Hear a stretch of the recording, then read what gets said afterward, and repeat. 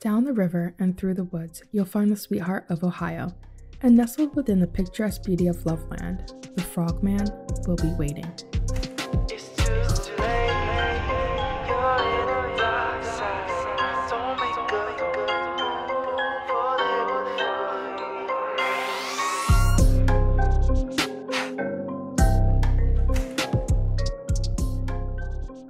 Hello, Nessie here, and welcome back to the dark side.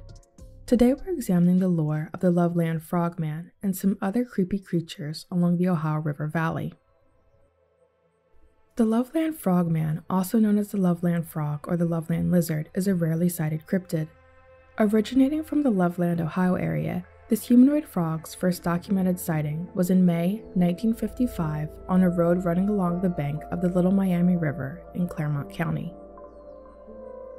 Around 3:30 a.m., a businessman saw three bipedal creatures along the side of a road. Pulling over, he observed them for approximately 3 minutes. He described them as 3 to 4 feet tall, with leathery skin and webbed hands and feet. They were naked and amphibious or reptilian in appearance. Where their hair should have been were deep wrinkles, and the overall shape of their heads were similar to that of frogs. As the businessman watched on, one of these amphibious beasts lifted its arms and held up a cylindrical object much like a wand, which emitted blue sparks, flashes, and pulsing lights. Fearing for his life, the businessman fled the area. With their use of metal tools, many offered that the creatures could have been what are considered greys or extraterrestrial beings. As we know, with the lore surrounding most cryptids, there are usually discrepancies between various reports, and this one is no different. In one version of this encounter, the businessman saw the group of them standing on a nearby bridge, and another version states that there was one of them under the bridge. There is no concrete information on where exactly the man encountered these creatures, though it has been said that it was around the Branch Hill exit, which leads to a community bordering Loveland. The bridge itself is another point of confusion, as its name is never mentioned, and looking at the surrounding areas of both Loveland and Branch Hill, there are numerous bridges and connectors that crisscross the Little Miami River. Though many of the sources scoured in preparation for this video say that his name is unknown, author Loren Coleman, in his book entitled Mothman and Other Encounters, offers the man's name as Robert Honeycutt. Coleman writes that around 4 a.m. in March, Honeycutt observed 3 frog-like trolls kneeling by the side of the road. The 3-foot-tall creatures had on tight-fitting gray clothing or had a skin texture that made it seem like it. Their faces, as documented in other versions, resembled that of frogs, though they were said to have normal eyes and no eyebrows. Their bodies had long, slender arms, and one was again said to be holding a dark object that spewed blue flashes of light. The most significant difference between this retelling of the encounter and others is that the businessman, Mr. Honeycutt, attempted to approach the creatures, but was said to have blacked out because when he regained consciousness, he was driving towards the police station. He could not recall what took place in the time between observing the frogmen and driving his car. There is also the added detail that the FBI investigated the encounter and a guard was placed on the bridge, though this is never mentioned in any other source material, nor is it expanded upon in Coleman's book. 17 years later, this frog-faced cryptid was encountered yet again. On or about March 3, 1972, police officer Ray Shockey informed a colleague that he saw what he thought was an animal, but upon further inspection, it was more closely resembling that of a large humanoid frog. Around 1 a.m., Officer Shockey was driving on Riverside Drive near the Totes Boot Factory along the Little Miami River. There is a discrepancy in where exactly he was, as another article states he was en route to Loveland via Riverside Drive when he saw a dog in a field on Twaitwee Road. Twaitwee Road and Riverside Drive do intersect, so it could be that both are correct in their reporting. Either way, he stated he observed what he thought was a dog. The animal darted in front of his car, forcing Shockey to stop. With his headlights illuminating the creature, it stood from a crouched position. looked at him with glowing eyes under the car lights, climbed over the guardrail, and went down the embankment before disappearing into the river. Officer Shockey was able to provide details about the creature, reporting that it was 3 to 4 feet tall, between 50 and 75 pounds, and had leathery textured skin with the features of a frog or lizard. A fellow officer returned to the scene, but the creature was long gone, and the only thing that remained of the encounter was a set of distinct scratch marks on the guardrail. 2 weeks after Officer Shockey's observation of the cryptid, Officer Mark Matthews was driving into Loveland when he spotted what he thought was a wounded animal laying in the middle of the road. With the intention of moving it off of the roadway, he stepped out of his vehicle, but the creature moved, lurching into a crouched position. The officer drew his weapon and shot 4 times at the unknown creature, which then proceeded to hobble to the guardrail, all while keeping an eye on Matthews. Shortly after the incident, Officer Shockey's sister drew a sketch that is the one you see here and will pop up if you were to search for the Loveland Frog online. Other renditions of the original sketch have been created as well, which is why you may see some variations. Both officers received a lot of slack for their reporting of this mysterious creature. A local told a 1985 newspaper that Shockey and Matthews took a lot of flack about the sighting back then. He went on to state that people made fun of them and the city. This brings up another point. If this was a joke or to get attention, they must have considered that there would be some type of backlash, especially with the field that they were in. Did they not consider what it could do to their credibility? In 1999, Matthews told the media that he was tired of talking about the creature and that it was nothing more than a sickly iguana that may have been someone's pet which got loose or was set free once it became too large to handle. This would not be the only time the police officer's story would change. In a 2001 interview, Matthews wrote it was blown out of proportion, and it was not a monster, it did not have leathery skin, and it did not stand.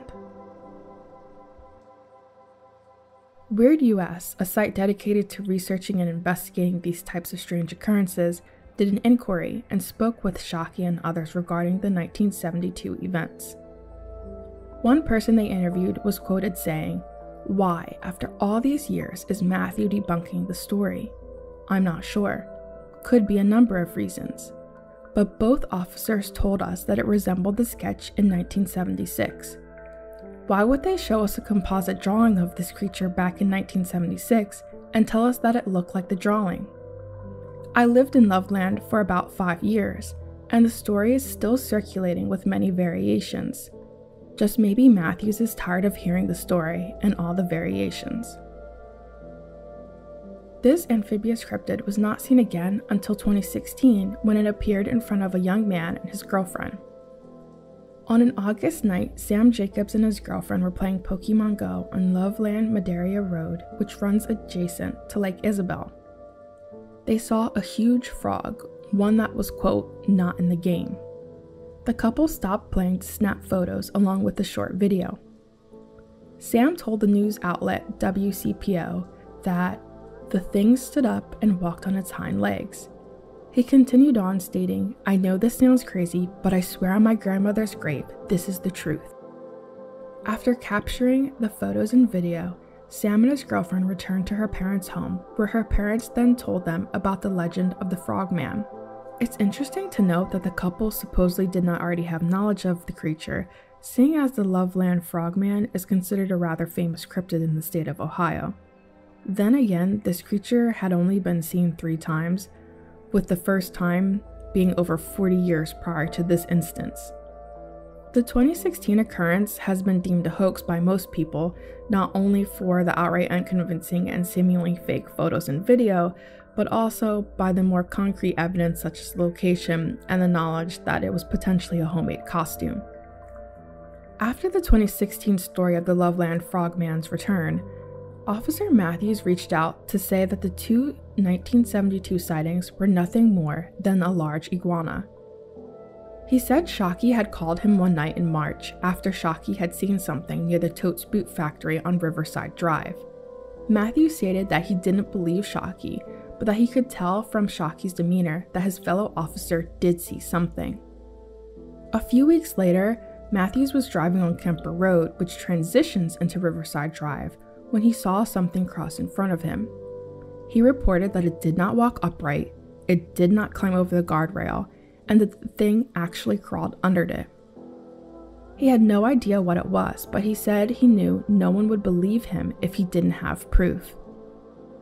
After collecting its body, he returned to show Shockey, who confirmed it was what he had seen. How is that possible? How do you mistake a 3 to 4 foot tall humanoid bipedal frog for an iguana? The creature Matthews collected was 3 to 3.5 feet long, was missing its tail, and was most likely someone's pet.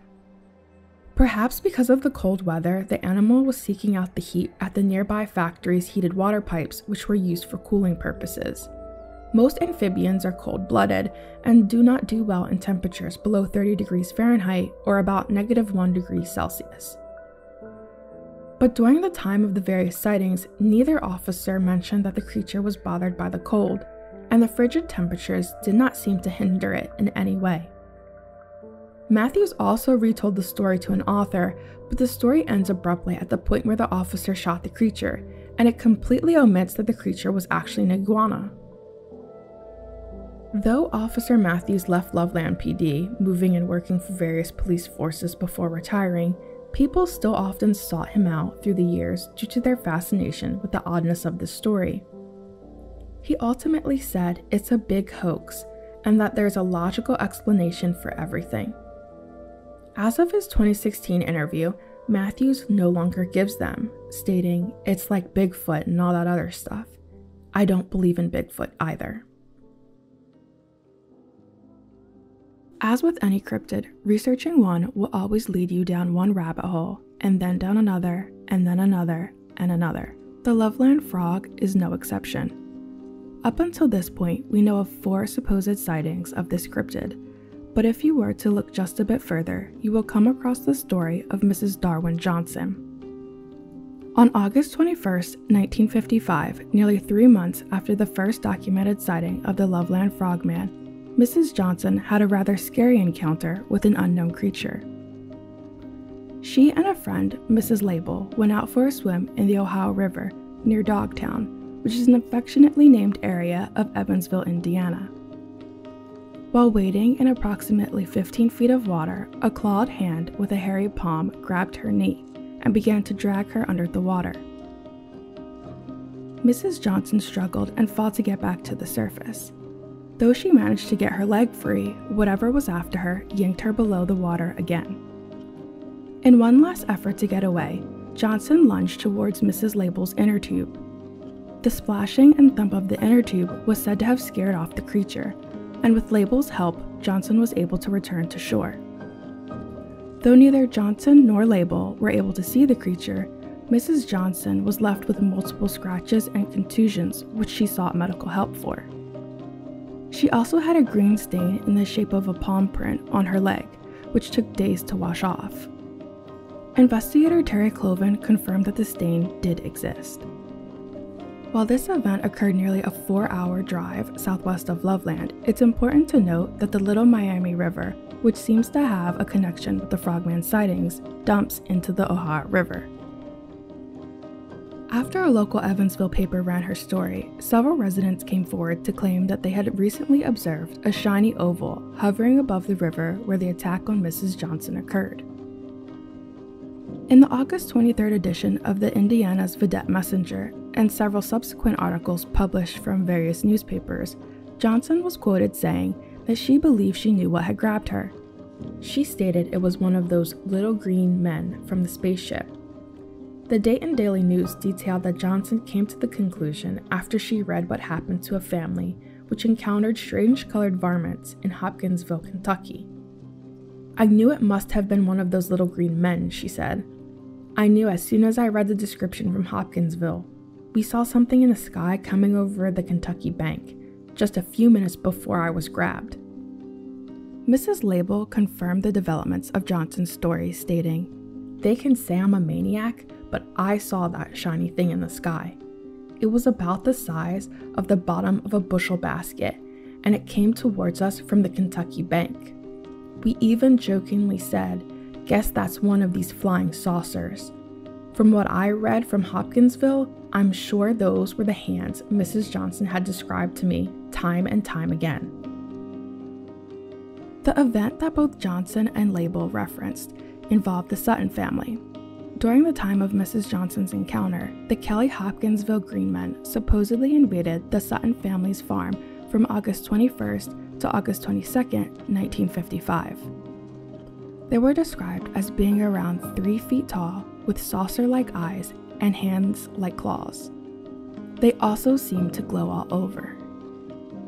How could she say that these supposedly small alien creatures were what tried to grab her when she and her friends stated they didn't even see the creature under the water? It makes no sense. Perhaps she was searching for answers, but the two events don't seem to be connected other than the fact that the aliens had claws for hands, and Johnson's story changed to include that she had witnessed what could be a flying saucer after her initial reports. In the years since, it has been suggested that rather than fur on the creature's hand, it may have been scales. That speculation gave way to many thinking that the creature was a lizard man, and this new idea may be why the sketches and images you see associated with this encounter are often that of a lizard or reptile-like humanoid. And it also may be why the creature is now known as the green-clawed beast or the Dogtown lizard man. These events were not lone occurrences. 1955 seemed to be an active year where the strangeness only got stranger. 4 days after the Johnson and Hopkinsville events, a group driving through Green Hills, Ohio, saw a luminous creature standing near a fire hydrant. No other details were given about this sighting, but it is worth noting as Green Hills is about 24 miles west of Loveland. There is one outlier to this string of events, though it does need to be discussed as it bears circumstances similar to the Honeycutt, Shockey, and Matthews sightings. On July 3, 1955, Mrs. Wesley Simons was driving in Stockton, Georgia, when she saw 4 bug-eyed creatures. These small beings were described as having thin arms, large eyes, and pointed chins. 2 of them were facing away from her. Another was bent over something holding a stick, while the last was facing her with its arm raised. She described the creature as having bulging eyes, some sort of cap on its head, no visible mouth, a chin which came to a sharp point, and long, thin arms with claws. Once again, though the location of this sighting is far from the Ohio River Valley, it's uncanny that the details are close to the other encounters. Could it be something completely unrelated? Of course. But then again, we don't know enough to dismiss or include this in the potential frogman cases. As we've seen, if you dig just a bit deeper, there is always more to find. And that certainly is true in the case of the Loveland Frogman and the creatures of the Ohio River Valley. Though we won't explore them in this video, there are some rather interesting monsters that arose from delving into the lore of the Loveland Frogman. In future videos, we will uncover those including sightings of amphibious humans dating back to the 1800s, and the unveiling of a case that puts into question the history and morals of lore and legends. The Ohio River Valley seems to be steeped in potential cryptid activity. From giant lizards or frogmen to odd-looking aliens, you uncover one and there seems to be another just downstream. As we learned earlier, the Little Miami River, which borders Loveland, dumps into the Ohio River. Both bodies of water have a diverse ecology and are filled with various species of fish, amphibians, reptiles, and much more. It could be that these sightings are related in some way and may differ slightly due to eyewitness discrepancies or issues with the story staying consistent due to multiple retellings in time. So are all these instances real, hoaxes, or something entirely different?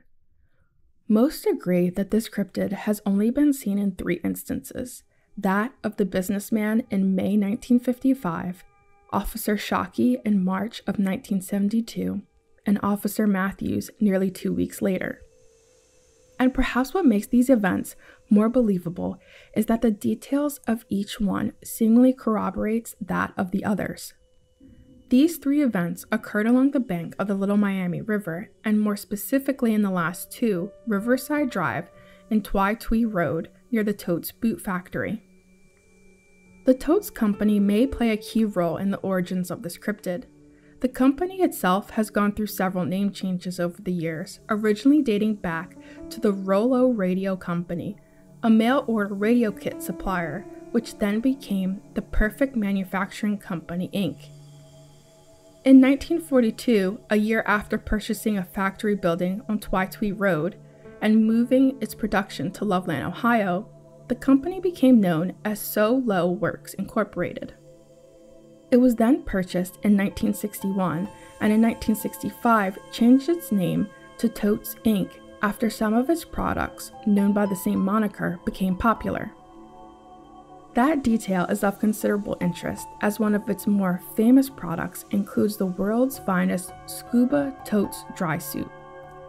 The item was supposedly marketed a year after a prototype was trialed in the nearby Little Miami River in 1957. The company had other dry suit products prior to the scuba suit, including the 1955 thigh-high fishing waders and the 1956 trouser totes, which were tough, lightweight leggings for deer hunters. There's no exact date on when production of the scuba totes began, or how long the item was in its development or pre-production phases. Based on ads and catalogs, it seems the product consisted of footed pants and a hooded shirt, all of which were said to be made from tough, stretchy, anti-grab seamless rubber. The suit allowed for users to dive longer and in colder waters. In J. Crawford's book, Underwater Work, the product appears in the appendix, listed as the Rubber Frogman suit. What's to say that all this businessman saw was just trials being completed to test a new product? Looking at the images from the ads, you can imagine how the scuba suit, when paired with goggles and rubber foot fins, would look in the darkness of night. With adrenaline pumping, could a person testing the scuba suit's efficiency be mistaken for a weird humanoid monster? Now, this theory may not explain what the 2 officers witnessed nearly 17 years later, but those events could be made up, as Officer Matthews stated, or they could have been elaborate tricks or hoaxes played on the 2 officers, or those occurrences could have been legitimate and the officers were just tired of the backlash they received. While the appearances this cryptid has made are rather interesting, there could be a reasonable explanation for what people have seen. Or it could be something entirely different, perhaps something dating back long before Loveland was even on the map. I would be remiss if I did not mention that the Loveland Frogman could hold ties to an entity from indigenous tribes. Though, as with any information put forward on this channel, it is done with in-depth research, due diligence, and respect.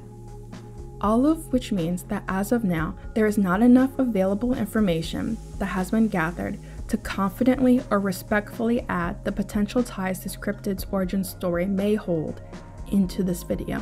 A part 2 or companion video may come in the future that delves further into these possibilities.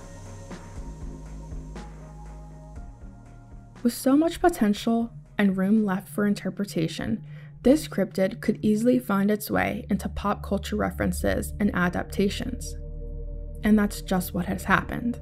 The Loveland Frogman has given its name to a race, which includes a canoe or kayak course, followed by a bike course, and finally a 5K run along the scenic river path. This is not the only event or reference the Frogman has given its moniker to. Native Loveland filmmaker Gretchen Kessler released a film entitled Legend of the Frogman, and there have been some plays as well that hold the Frogman's name. And if some of the details surrounding Mrs. Johnson's encounter discussed earlier sound vaguely familiar, it might not surprise you to know they hold similarities to the 1954 monster horror film Creature of the Black Lagoon. The film's plot follows 4 main characters, including Dr. David Reed and his colleague and girlfriend Kay Lawrence. Along their trip, which includes boarding a steamer boat, the characters encounter an amphibious humanoid which stalks them after becoming entranced by Kay's beauty. The movie portrays an event similar to how Mrs. Johnson described her own experience of fighting off an unknown creature which tried to pull her under the waters of the Ohio River.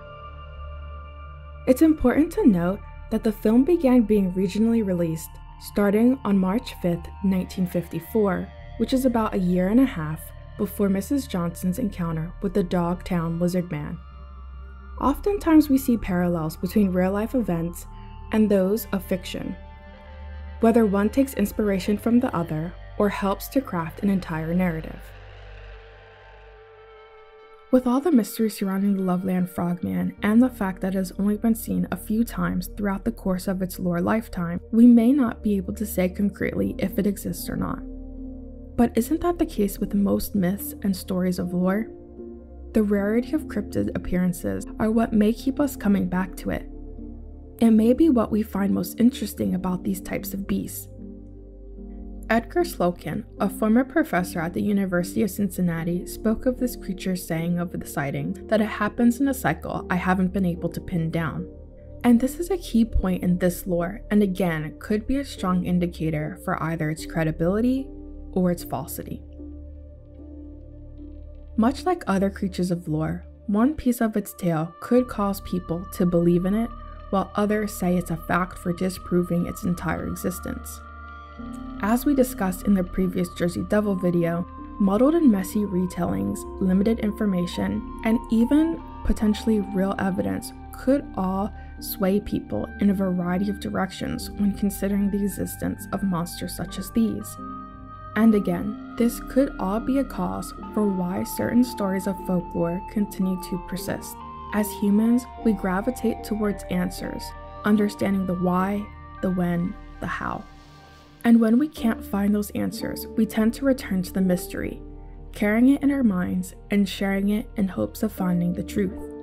But sometimes things are better left unsolved. In the unsolved and unresolved, we can find that curiosity again and again.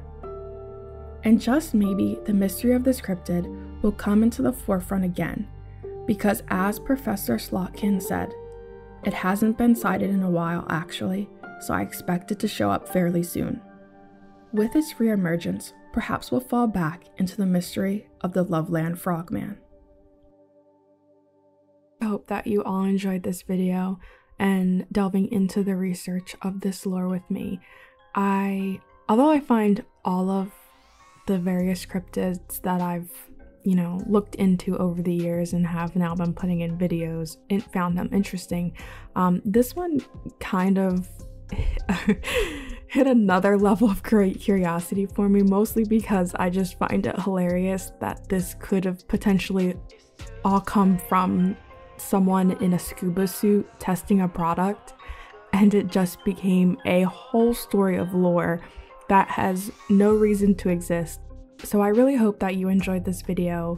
I hope it was a good listen for you. Please let me know what your thoughts are on the video, on the various cryptids and monsters we talked about here. It seems like Ohio has plenty of them, and they're all rather fascinating. I have a couple more in the works. Like I said, there's two that I found along the way while researching the Loveland Frogman, and they seem like they'll be interesting topics. Hopefully if you found this one interesting, you'll find those interesting too. And until then, please subscribe, leave me a comment, because YouTube enjoys when you do that, and so do I. And I will see you next time. So stay safe and stay spooky. Oh, also, thank you for 100 subscribers, because that was a goal of mine. Like, I know it's a little goal, but it's big to me. So thank you for the support and all the love that you show my videos.